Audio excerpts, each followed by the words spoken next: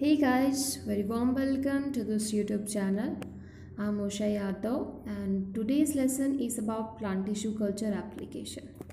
Already हमारी जो plant tissue culture की जो वीडियो सीरीज़ है उसमें हम लोग basic of plant tissue culture and different type of plant tissue culture को ऑलरेडी डिस्कस कर चुके हैं. So now the time to discuss about the various application of this plant tissue culture. Because अगर आप कोई भी मेथड या कोई भी एक्सपेरिमेंट या कोई भी टेक्निक इवन आप लैब में परफॉर्म कर रहे हो, कोई कल्चर आप ग्रो कर रहे हो, then you should have some idea regarding this कि भी वो आपकी उसकी एडवांटेजेस क्या होंगे, उसके डिसएडवांटेजेस क्या होंगे, या कौन सी मेजर एप्लीकेशन है जो आपके लिए यूज़फुल होने वाली है, या उस मेथड को या उस टेक्निक को अप्लाई करने से आपको ये चीज़ें मिलेंगी, राइट. सो प्लांट टिश्यू कल्चर की जब मेजर एप्लीकेशन की आप बात करते हो, सबसे पहली या हम लोग बोल सकते हैं most prominent one is that you can produce commercial plant in a high amount, in a high extent. Okay, so plant tissue culture is very useful for the production of commercial plant because all you know that plant tissue culture एक type का आपका in vitro हमारा experiment है, techniques होती हैं, ठीक है, जिसमें आप प्लांट से कोई डोनर प्लांट आपके पास है, उस डोनर प्लांट से आप टिश्यू का जो हमारा कोई टिश्यू है या कोई ऑर्गन है उसको एक्सट्रैक्ट करते हो एज एक्सप्लेंट, ठीक है.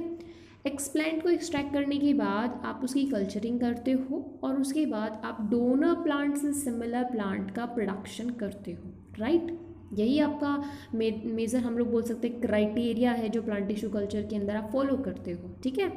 तो उसी तरीके से with the help of this plant tissue culture इसकी मेजर एप्लीकेशन में एक चीज़ ये आएगी कि with the help of plant tissue culture आप कमर्शियल प्लांट को प्रोड्यूस कर सकते हो एक हाई अमाउंट तक, हाई एक्सटेंट तक, राइट. कि जितने अमाउंट में आपको प्रोडक्शन करना है उस पर्टिकुलर प्लांट का, क्योंकि उस पर्टिकुलर प्लांट के अंदर आपके डिज़ायर कैरेक्टर प्रेजेंट है और आप उस प्लांट के डिज़ायर कैरेक्टर को हाई अमाउंट में गेन करना चाहते हो, then you will go through the plant tissue culture technique and you will perform that and then you will get a high amount of your desired plant, right. Next application of plant tissue culture is that it is useful to conserve rare and endangered plant species. All you know that कि जब आप ecology पढ़ते हो, ecology के अंदर आपने ये देखा होगा कि आपके पास एक रेड बुक लिस्ट होती है. रेड बुक लिस्ट के अंदर जनरली हमने एक लिस्ट बनाई हुई है जिसमें हम लोग एंडेंजर्ड स्पीसीज, हमारी critical endangered species, extinct species हमने रखी हुई है, राइट, ताकि हम लोग उनको कंजर्व कर सकें, ठीक है, कंजर्वेशन मेथड अप्लाई कर सके ऑन द बेसिस के भी कौन सी स्पीसीज आपकी किस लिस्ट में लाई कर रही है, ठीक है. तो जब आप एंडेंजर्ड स्पीसीज हो, आपके पास कोई प्लांट स्पीसीज एंडेंजर्ड स्पीसीज में अगर वो है, आपने उसको एंडेंजर्ड स्पीसीज में लिस्ट किया हुआ है, तो with the help of plant tissue culture आप क्या करोगे कि उस प्लांट की क्लोन प्रोड्यूस कर सकते हो.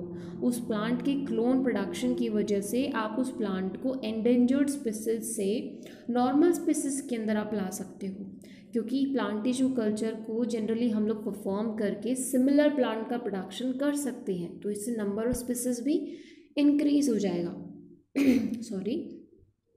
तो इससे आपके जो नंबर ऑफ मेंबर है उस पर्टिकुलर स्पीसीज के वो इंक्रीज किए जा सकते हैं, ठीक है. Third application of this plant tissue culture is that plant tissue culture application include that it can be useful to screen cell rather than plant for advantageous plant character such as herbicide resistance. Okay, so इसमें क्या है कि भी देखो generally आप plant tissue culture जो है वो किसी टिश्यू के साथ भी परफॉर्म कर सकते हो, आप इंडिविजुअल सेल को भी एक्सट्रैक्ट करके परफॉर्म कर सकते हो, और आप किसी ऑर्गन को एज एक्सप्लेंट यूज़ करके भी प्लांट टिश्यू कल्चर को परफॉर्म कर सकते हो. तो इसी एप्लीकेशन की वजह से प्लांट टिश्यू कल्चर जो है उसमें हमारे पास एक प्लस पॉइंट ये होता है कि हम लोग सिंगल सेल को, इंडिविजुअल सेल को स्टडी कर सकते हैं, उनकी स्क्रीनिंग कर सकते हैं, ताकि हम लोग जो प्लांट है उनकी एडवांटेजेस कैरेक्टर्स को स्टडी कर सकें. एग्जाम्पल के लिए हमने एक कैरेक्टर ले लिया कि बहुत सारे प्लांट आपके ऐसे होते हैं जो हर्बिसाइड रेसिस्टेड प्लांट होते हैं, यानी कि वो हर्बिसाइड्स को रेसिस्टेंट प्रोवाइड करते हैं, right.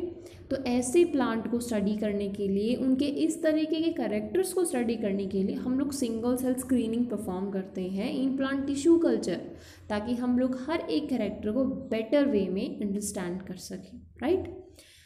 Next application of this plant tissue culture is that it also useful in a large scale growth of plant cell in liquid culture in bioreactor for production of valuable compound like plant derived secondary metabolites and recombinant protein used as biopharmaceuticals. Okay, all you know that कि हमारे जो plants होते हैं वो बहुत सारे hormones produce करते हैं, हार्मोन्स के साथ साथ बहुत सारी आपकी ऐसी एसेंशियल कंपोनेंट्स को भी प्रोड्यूस करते हैं जो आपके डेली रूटीन लाइफ के अंदर डायरेक्टली और इनडायरेक्टली आपके लिए यूज़फुल भी साबित होते हैं, राइट। तो इन दैट केस आपने देखा होगा कि हमारे जो प्लांट्स होते हैं वो बहुत सारे सेकेंडरी मेटाबोलाइट्स भी प्रोड्यूस करते हैं। सेकेंडरी मेटाबोलाइट्स क्या होते हैं? जो जनरली प्लांट प्रोड्यूस करते हैं, स्ट्रेस कंडीशन में प्रोड्यूस करेंगे, जो उनकी लाइफ सर्वाइवल के लिए नेसेसरी नहीं है, बट जनरली वो प्रोड्यूस करते हैं अपनी स्ट्रेस कंडीशन को और कम करने के लिए, ठीक है। समटाइम जो प्लांट प्रोड्यूस सेकेंडरी मेटाबोलाइट्स होते हैं वो आपके लिए यूज़फुल होते हैं, और अगर हमें उनका एक्सट्रैक्शन करना है, अपने बायोफार्मास्यूटिकल्स कंपनीज़ वगैरह होती हैं, हमारी फार्मास्यूटिकल्स कंपनीज़ होती हैं, उनके यूजेस के लिए हम लोग क्या करते हैं, प्लांट से उन सेकेंडरी मेटाबोलाइट्स को उनका प्रोडक्शन कराते हैं, ठीक है। तो इस केस में आपकी जो प्लांट टिश्यू कल्चर है एक बहुत अच्छी टेक्निक्स हमारे लिए साबित होती है, या एक्सपेरिमेंट्स होते हैं जिसमें हम लोग प्लांट को प्रोड्यूस करेंगे, उनकी कल्चरिंग करेंगे, कल्चरिंग की हेल्प से बहुत सारे प्लांट प्रोड्यूस करेंगे और उनसे उनकी सेकेंडरी मेटाबोलाइट को एक्सट्रैक्ट करेंगे, ठीक है। नेक्स्ट है हमारा to cross distantly related species bye protoplast fusion and regeneration of the novel hybrid, कि आपके पास दो डिस्टेंटली रिलेटेड स्पीसीज है, तो by performing protoplast culture you can even fuse them, okay, उनकी जो सेल्स होती है उनका फ्यूज़न करा सकते हो। तो इससे भी आप क्या कर रहे हो कि आप एक हाइब्रिड फॉर्म जो है उसका जनरेशन करते हो। हाइब्रिड समझते हो कि जब आप दो डिफरेंट स्पीसीज से दो डिफरेंट स्पीसीज़ की कैरेक्टर जब आपके सिंगल इंडिविजुअल में प्रेजेंट है, अभी आपने चाहे उसमें फ्यूज़न कराया हो या वो किसी और कैरेक्टर से फ्यूज़ हुए हैं, तो आप ही बोल सकते हो कि आपके पास हाइब्रिड है, बिकॉज उसके पास दोनों ही स्पीसीज़ के कैरेक्टर्स अवेलेबल है, राइट। 50-50 वाला क्राइटेरिया आपका होता है। तो प्लांट टिश्यू कल्चर की हेल्प से, with the help of protoplast culture, आप रीजनरेट कर सकते हो हाइब्रिड्स को, ठीक है, bye fusing the protoplast of to distantly related species, okay.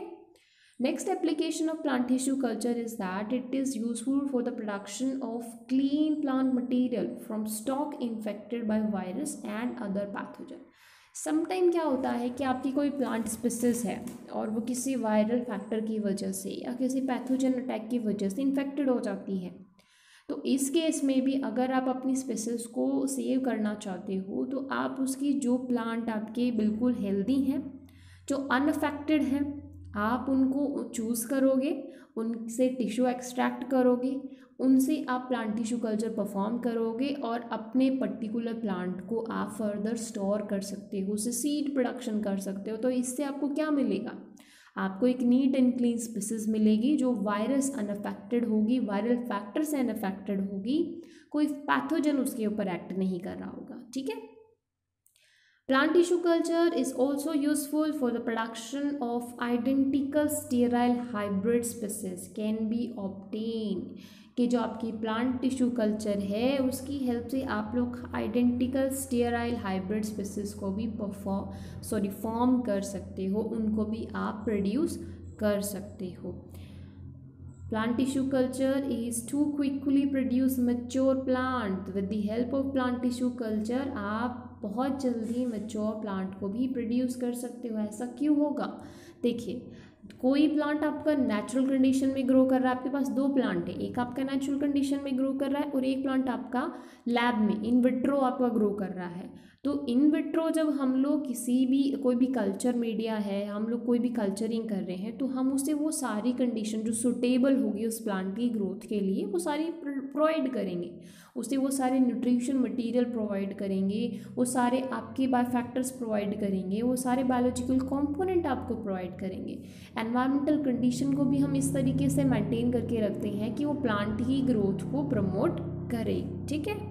लेकिन जब हम नेचुरल कंडीशन की बात करते हैं तो बहुत सारे इनहिबिटरी फैक्टर भी वहाँ पे साइमल्टेनियसली काम कर रहे होते हैं कि आपकी ग्रोथ तो होगी, लेकिन ऐसा भी तो हो सकता है कि नेचुरल कंडीशन में उस पर्टिकुलर प्लांट को ना तो न्यूट्रिशन मीडिया प्रॉपरली मिल रहे हो, ना उसे प्रॉपरली सनलाइट मिल रही हो, या ऐसा भी हो सकता है कि कोई एक्सटर्नल इनहिबिटरी फैक्टर लाइक कोई पैथोजन या कोई वायरल फैक्टर उस पर काम कर रहा है। तो इस केस में क्या होगा, कहाँ पे प्लांट आपका जल्दी मैच्योर होगा? अर्ली मैचुरेशन तो आपकी ऐसी कंडीशन में ही होगी ना जहाँ पे उसको सारी उसकी कंडीशन फेवरेबल है।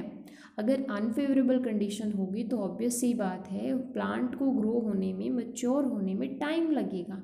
तो with the help of plant tissue culture और by performing the plant tissue culture, bye growing the plant in vitro condition, you can easily produce mature plant earlier as compared to a plant that grow in a natural condition, ठीक है। Next is that it is useful for the production of multiple of plant in absence of seed. With the help of plant tissue culture आपको sexual reproduction perform कराने की ज़रूरत नहीं है। Even अगर आपके पास सीड भी नहीं है किसी प्लांट के तो भी आप जैसे प्रोटोप्लास्ट फ्यूज़न करा सकते हो, या आप कोई और आपका जैसे ओवरी कल्चर हो गया, एंथर कल्चर हो गया, इनकी हेल्प से भी आप अपने प्लांट को प्रोड्यूस कर सकते हो। Okay, so these are some of major application of plant tissue culture. ये तो हमारी कॉमन थी जो हम लोग सभी अपनी जितनी भी हम डिफरेंट टाइप की आपकी प्लांट टिश्यू कल्चर परफॉर्म करते हैं उन सभी की कॉमन मेजर एप्लीकेशन थी। अभी हम लोग पर्टिकुलर कल्चर की उनकी पर्टिकुलर एप्लीकेशन की बात कर लेते हैं। जैसे मैरिस्टेम कल्चर है, मैरिस्टेम कल्चर के अंदर हमारा टिश्यू क्या होगा, मैरिस्टेम होगा। पहले भी मैंने आपको बताया है कि आपके जितने भी कल्चरिंग मेथड है सबका नॉमेनक्लेचर किस बेस पे हुआ है कि भी जिस बेस पे हम लोग उसके अंदर टिश्यू एक्सट्रैक्ट कर रहे हैं, जो टिश्यू एक्सप्लेंट एज एक्सप्लेंट हम लोग यूज़ कर रहे हैं, उसी बेस में हमने उनको नॉमेनक्लेट किया हुआ है। तो आपका मैरिस्टेम कल्चर के अंदर आपका टिश्यू कौन सा होगा जो हमने एक्सप्लेंट यूज़ किया है, दैट इज़ मैरिस्टेम। मैरिस्टेम समझते हो, प्लांट का जो एपिकल रीजन होता है, शूट एपिकल रीजन या आपका रूट एपिकल रीजन, जिसके पास सबसे ज़्यादा कैपेबिलिटी होती है डिवीज़न की, बहुत ज़्यादा वहाँ पर डिवाइडिंग सेल्स होती हैं जो कंटिन्यू डिवाइड करती रहती हैं, है ना। देखा होगा आपने, आपके शूट के एपिकल रीजन के ऊपर एपिकल मेरिस्टेम प्रेजेंट होता है, ठीक है। तो मैरिस्टेम कल्चर जनरली परफॉर्म की जाती है जब आप वायरस फ्री प्लांट प्रोड्यूस करना चाहते हो। वायरस फ्री प्लांट का मतलब कि जैसे मैंने पहले बोला कि मान लो आपका कोई प्लांट है वो वायरल इन्फेक्टेड हो गया, इन दैट केस अगर आप नॉर्मल प्लांट प्रोड्यूस करना चाहते हो तो मैरिस्टेम कल्चर को परफॉर्म करके आप वायरस फ्री प्लांट को प्रोड्यूस कर सकते हो, ठीक है। सीड कल्चर की बात करें जिसके अंदर हमारा जो एक्सप्लेंट है वो सीड होगा, यहाँ पे सीड कल्चर परफॉर्म करी जाती है। जनरली जो मेजर एप्लीकेशन है आपके सीड कल्चर का is that it increase the efficiency of seed germination, कि with the help of seed culture जो सीड की जर्मिनेशन हम लोग बोल सकते हैं कैपेबिलिटी है वो इंक्रीज हो जाती है, क्योंकि हमने हमारा जो सीड है वो कहाँ प्रोड्यूस किया है, इन विट्रो प्रोड्यूस किया है, और हमारा जो सीड है वो हर महीने में हमारे सारे डिज़ायर कैरेक्टर को कैरी किया हुआ है, ठीक है। तो सीड कल्चर की हेल्प से आप जो सीड जर्मिनेट करोगे उनकी जर्मिनेशन एफिशिएंसी है वो इंक्रीज हो जाती है, ठीक है। कैलस कल्चर जिसमें आपका एक्सप्लेंट एक कैलस होगा, it is useful for the production of somatic एम्ब्रॉय। जब आपको सोमेटिक एम्ब्रॉय परफॉर्म करने हैं तो आप कैलस कल्चर परफॉर्म करोगे, क्योंकि कैलस कल्चर जिसके अंदर हमारे पास बंच ऑफ सेल्स होती हैं, हर एक सेल उसकी रिस्पॉन्सिबल है, कैपेबल है टोटीपोटेंट सेल की तरह काम करने के लिए, और हर एक सेल आपके उस पर्टिकुलर प्लांट को परफॉर्म कर सकती है। या हम यहाँ से बोले कि कैलस कल्चर के अंदर हर एक सेल से आप उस प्लांट का क्लोन प्रोड्यूस कर सकती हो। इसलिए हमने बोला ना for the production of somatic एम्ब्रॉय, ठीक है। ये वन लाइन में आपको एप्लीकेशन बता रही हूँ कि आप वन लाइन एप्लीकेशन याद करिए कौन कौन सी आपकी कल्चरिंग मेथड किस लिए यूज़ की जा रही है। कॉमन एप्लीकेशन हमने यहाँ पर डिस्कस कर ली कि कॉमन जो एप्लीकेशन आपकी प्लांट टिश्यू की वो सारी क्या है, लेकिन जब हम वन लाइन बात करते हैं कि कौन सा पर्टिकुलर आपका कल्चर मेथड किस लिए यूज़ हो रहा है, तो आपको इनको याद रखना है। जनरली CSIR के अंदर आपके जो मैच ऑफ द फॉलोइंग वाले क्वेश्चंस आती हैं सेक्शन 3 के अंदर, उसमें आपको इस तरीके से क्वेश्चन वो दे सकते हैं कि एक साइड आपको डिफरेंट कल्चर दे देंगे और साइड में आपको उनकी एप्लीकेशन दे देंगे, आपको उन्हें करेक्ट मैच चूज़ करना होगा, ठीक है। तो इन दैट केस आपको वन लाइन आप एप्लीकेशन आपको पता होनी चाहिए कि कौन सा पर्टिकुलर कल्चर आप क्या हम लोग बोल सकते हैं मेजर एप्लीकेशन परफॉर्म करने के लिए आप उसे परफॉर्म करते हो, ठीक है।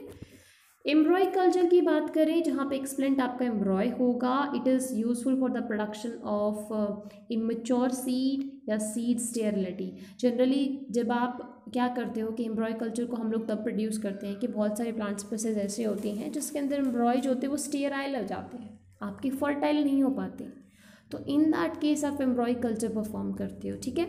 एंथर कल्चर जहाँ पे हमारा एक्सप्लेंट एंथर होगा, यहाँ पे हेप्लॉइड प्लांट प्रोडक्शन के लिए हम लोग एंथर कल्चर प्रोड्यूस करेंगे। एंथर क्या होते हैं, these are haploid in nature, that's why ये जो प्लांट प्रोड्यूस करेंगे या जिन प्लांट के प्रोडक्शन के लिए हम लोग एंथर कल्चर परफॉर्म करेंगे वो भी हेप्लॉइड इन नेचर होंगे, ठीक है। सस्पेंशन कल्चर जिसको हम लोग कैलस कल्चर से ही एक्सट्रैक्ट करते हैं, जनरली कैलस कल्चर हमारा इनिशिएशन पॉइंट होता है सस्पेंशन कल्चर का, तो जब हमें सिंगल सेल प्रोडक्शन करना होता है तो हम सस्पेंशन कल्चर परफॉर्म करते हैं, और जब हमें मल्टीपल सेल्स के साथ डील करना है तो देन हम कैलस कल्चर परफॉर्म करते हैं, ठीक है। फिर उसके बाद है आपका प्रोटोप्लास्ट कल्चर, इसमें भी हमारा एप्लीकेशन क्या है, सोमैटिक हाइब्रिड प्रोडक्शन, क्योंकि प्रोटोप्लास्ट कल्चर के अंदर इवन हम लोग टू डिस्टेंटली रिलेटेड स्पेसीज के जो प्रोटोप्लास्ट है उनको फ्यूज़ करके हाइब्रिड की फॉर्मेशन कर सकते हैं, ठीक है। तो ये आपकी मेजर एप्लीकेशन है उनके पर्टिकुलर कल्चर के साथ, आप इस टेबल को याद रखना, ओके। सो अब बात करते हैं हम लोग डिफरेंस की बात कि प्लांट सेल और प्लांट टिश्यू कल्चर और एनिमल टिश्यू कल्चर में मेजर क्या डिफरेंसेस होते हैं। तो इसमें आप लोग एक्सपेरिमेंटल वे में हम लोग बोल सकते हैं कि कुछ एक टर्म हम लोग कंडीशंस यूज़ करते हैं जिनके अंदर यहाँ पे चेंजेस आते हैं जो हम प्लांट टिश्यू कल्चर और एनिमल टिश्यू कल्चर के साथ डील कर रहे होते हैं तब। तो आपके जो प्लांट टिश्यू कल्चर और एनिमल टिश्यू कल्चर के अंदर जो डिफरेंसेस है वो ये है कि it grow on at a specific temperature, कि आपके जो प्लांट टिश्यू कल्चर होगी उसके अंदर हम लोग एक स्पेसिफिक टेम्परेचर रेंज यूज़ करते हैं, ठीक है। That is normal temperature for human is 37 degree Celsius, और यहाँ पे हम लोग जब एनिमल टिश्यू कल्चर के साथ डील करेंगे तो हम एक फ़िक्स टेम्परेचर लेते हैं कि भी अगर हम ह्यूमन सेल के साथ डील कर रहे हैं तो हमें जनरली 37 डिग्री सेल्सियस टेम्परेचर ही रखना होगा।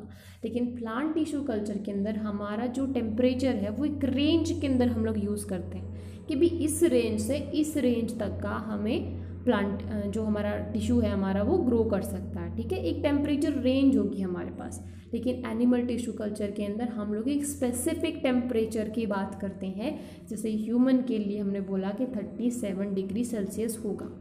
Carbon dioxide is also required, कि जब आप एनिमल टिश्यू कल्चर में आप काम कर रहे हो तो आपको कार्बन डाइऑक्साइड की ज़रूरत भी पड़ेगी। It need proper change in media otherwise cell will not grow properly, yes of course, कि आप कल्चर मीडिया से अगर डील कर रहे हो तो वहाँ पे आपको एरिएशन करना पड़ेगा, टाइम टू टाइम पीरियोडिकली आपको एरिएशन करना पड़ेगा, मेंटेन करना पड़ेगा, वरना आपकी सेल जो है प्रॉपरली ग्रो नहीं कर पाएगी। क्योंकि जनरली जब आप कल्चर मीडिया के साथ डील करते हो तो वहाँ पे वेस्ट मटेरियल भी एक्यूमुलेट होता रहता है, ठीक है, और उस वेस्ट मटेरियल को आपको रिमूव करना पड़ेगा, अदरवाइज आपका जो सेल कल्चर है वो प्रॉपरली ग्रो नहीं कर पाएगा। Animal cell needed protein and hormone for proper development, of course ये तो आपके प्लांट टिश्यू कल्चर में भी होता है जनरली, क्योंकि प्लांट टिश्यू कल्चर को भी ग्रोथ प्रमोटर्स चाहिए होते हैं, जैसे ऑक्सिन और आपका साइटोकाइनिन है, वैसे ही एनिमल कल्चर को हार्मोन्स और आपकी ग्रोथ प्रमोटर्स चाहिए होते हैं, ठीक है।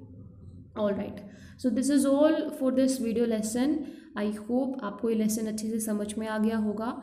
If you guys face any confusion regarding this topic then आप मुझे कमेंट सेक्शन में पूछ सकते हो। I will try my best to explain to you, okay. Thank you guys. Thank you so much.